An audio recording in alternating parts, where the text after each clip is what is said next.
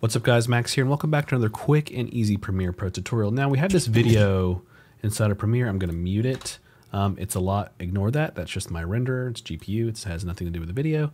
And it's like, there's all these like different like clips. Like here's our production company, filmit.xyz, but I wanna like cut this up and not, I want the clips. I want it as like B-roll.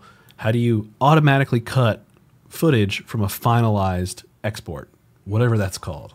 Really simple. You highlight the clip inside of your sequence, you do right click, and then you do scene edit detection. Super simple.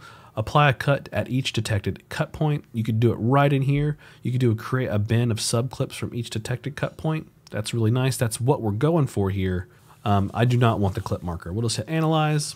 Basically what it did, it created a bin of all of our little clips. So now we have basically a B-roll. So if your client gives you a video that is like a finalized piece of theirs and they want to take clips, you don't have to go through and like figure out like B-roll.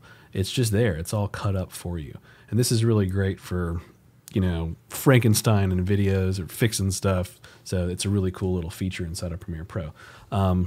As always, guys, I'm Max. Thanks for watching this video. Thanks for being a part of the channel. If you are new to the channel, feel free to like and subscribe.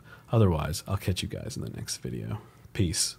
And don't forget to check out filmit.io. QR code is on the screen. Plenty of digital tools and awesome assets for all you creators. Check it out today.